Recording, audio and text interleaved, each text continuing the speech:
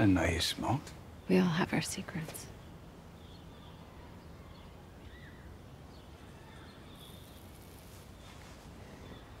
When I was in Madrid,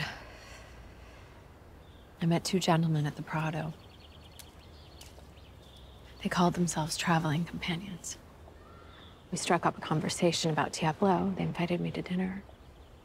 They were well-traveled and so charming. At some point, one of them allowed his hand to rest on the hand of his friend.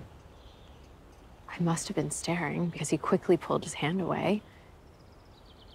Our eyes met, and I'll never forget the look on his face. And I remembered that I'd seen that look before.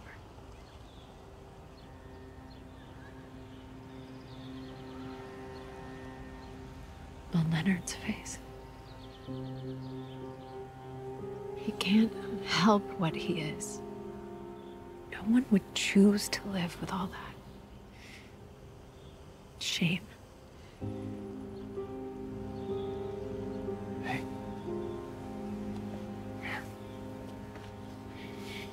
I'm a mess. No. No, you are not a mess.